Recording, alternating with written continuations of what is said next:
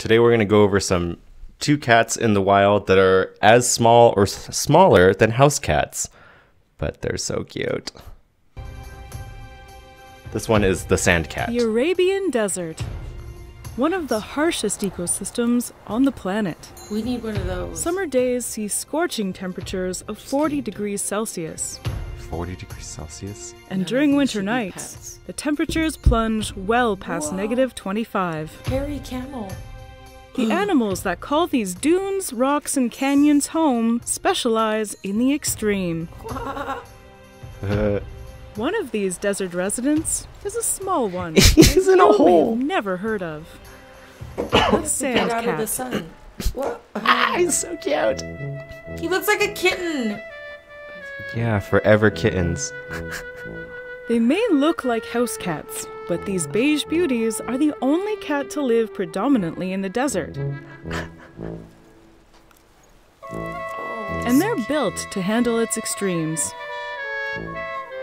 On especially hot days, the sand can reach temperatures of 80 degrees Celsius. 80 hot degrees? enough to burn a cat's feet. Celsius. Yeah, that's really hot. Sand cats, however, have long fur that covers their pads, protecting them from the hot Arabian sand.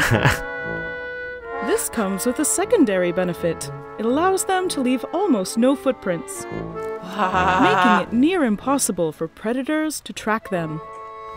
But in the desert, heat is only half of the equation. Let's put some fur on our boots.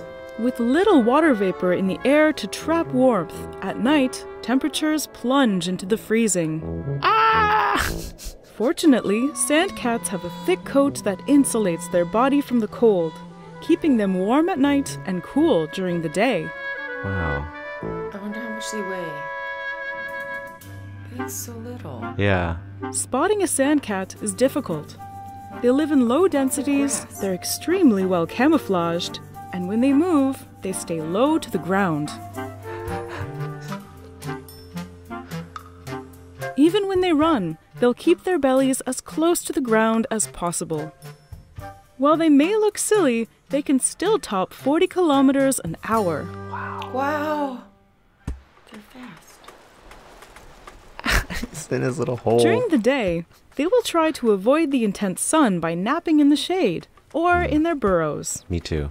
At night is when they're most active. Their habitat is almost barren. Vegetation, water, and prey are rare. To find a meal, sand cats travel vast distances, covering up to 8 kilometers a night. Their massive habitat is sparsely populated by creatures doing their best to stay under cover. To find something to eat in this trying terrain, sand cats have two big advantages. Their ears. Their ears are giant and contain an ear canal that's roughly twice as wide as a domestic cat's. Wow. These cats can pick up very low frequencies. A helpful skill in the open desert, where low sounds travel the furthest. They're like cat These owls. adorably oversized ears allow them to hear prey scuttling in the sand up to half a kilometer away. It's got like spots. Half. They eat crickets? Oh, With They eat meals everything. few and far between, these cats aren't picky eaters. They'll eat whatever they can get their paws on. In this case, a cricket. The desert is a dry and unforgiving House cats place eat to bugs. live. This sand cat will have to take what she can get. Oh, so cute! Water is scarce, but sand cats don't need it. They have adapted to survive without having to drink water. Instead, they get all the moisture they need from their prey. From their blood. Though this sand cat has her ears on something a bit more substantial than a cricket. A mouse. She picks up on the sound of it scurrying over the ridge. She has to move quickly and quietly, or she'll lose it in the rocks. She lowers her body to the ground, ready That to looks pounce. suspicious. Why does the color keep changing?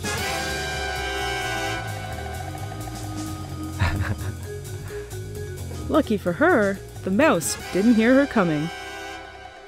A She white swallows it whole and runs off into the night.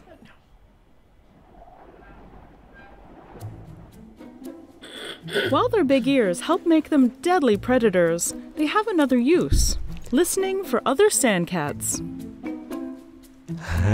It looks These like a felines kitten. live at very low densities, and between two potential mates may be dozens of kilometers of harsh terrain. They'll call out, making a sound resembling a bark. If they're lucky enough to find a partner and succeed in mating, mothers will usually have a litter of 3 kittens. They look like little orange The kittens grow tabbies. fast, reaching 3/4 of their adult size in just 6 months.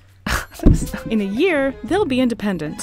Their coat looks iridescent. Like all small cats, sandcats are incredibly elusive, and we know very little about them.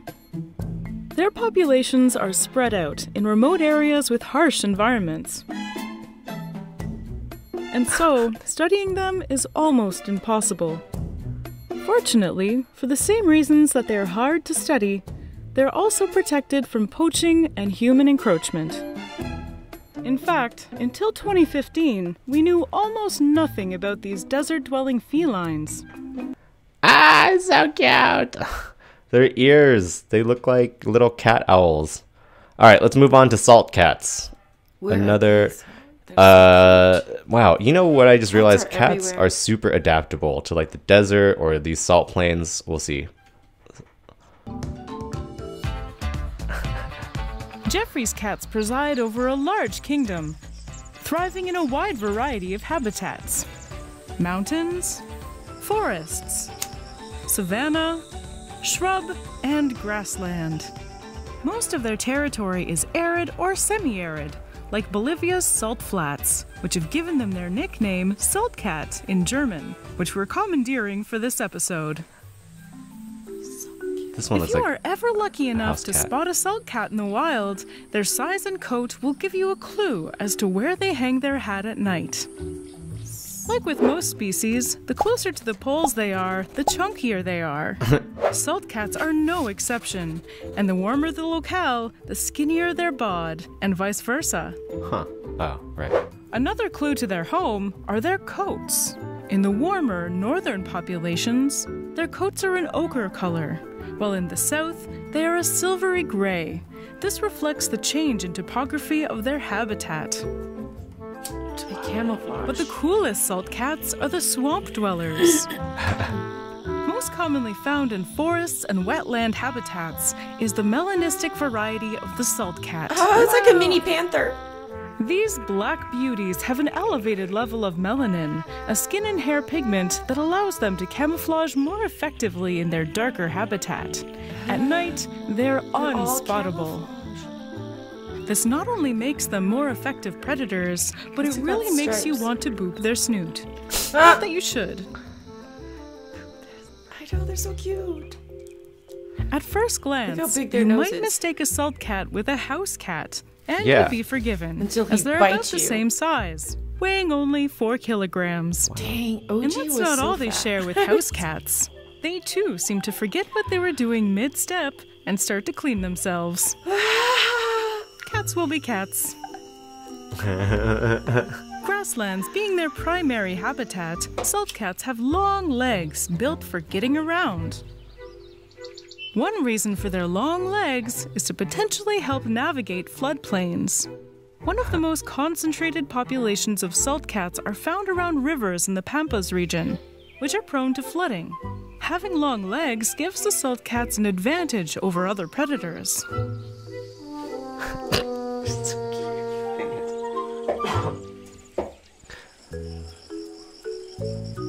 While they aren't as arboreal as some of their cousins, What they did you are shot at adept in the trees. Whether to escape a predator, to ambush prey, or to communicate with other salt cats.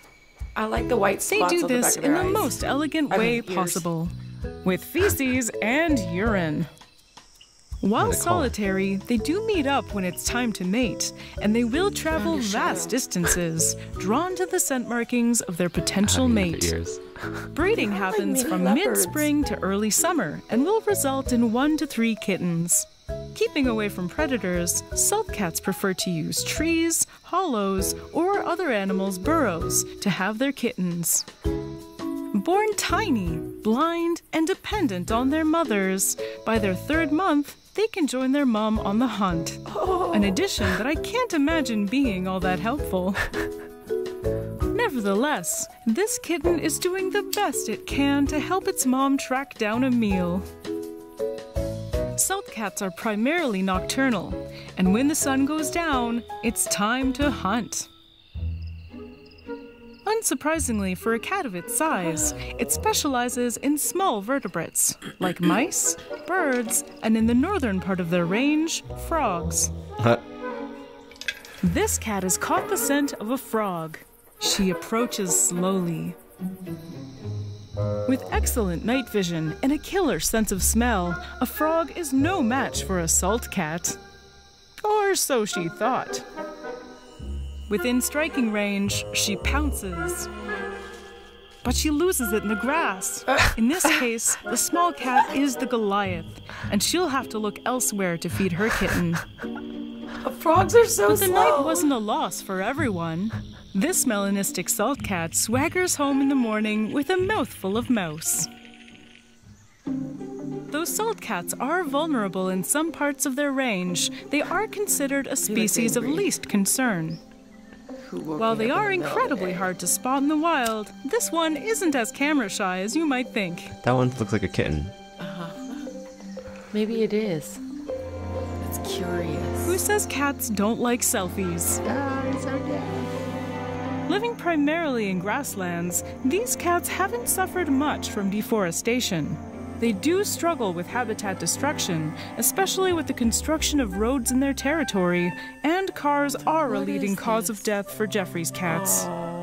But often, their territory is converted into farmland, in which they can survive, as where there's farms, there's mice.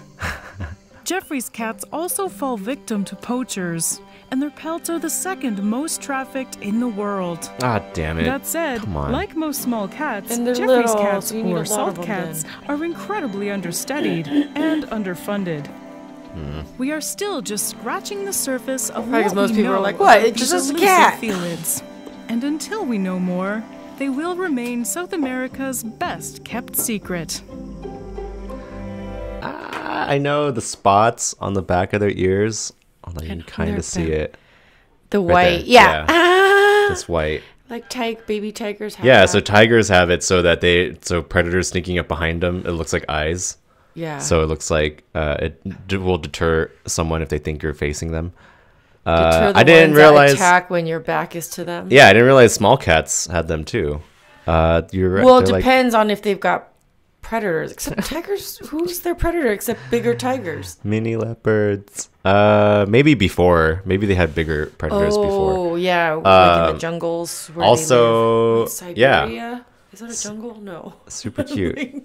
Sand cats and Jeffrey's the Jeffrey's cats. cat, aka Salt Salt Cat. cats. Yeah. I feel like I would be a sand cat. No. Yeah, I don't know. Sand I don't know. Which one's the laziest cat? A domestic house cat. That's what I would be. All right. Well, check out Animal Logic. That's a really good channel. We'll link it to the in the info before. But yeah, that's it for cats. Check out the merch store if you want buds, and if you don't have buds, wear your buds. See ya. Bye. If you liked this video, don't like, don't comment, don't subscribe, don't retweet, don't follow, don't reblog. Do not smash the like button. In fact, keep your fucking hands away from the like button. Stop. Stop.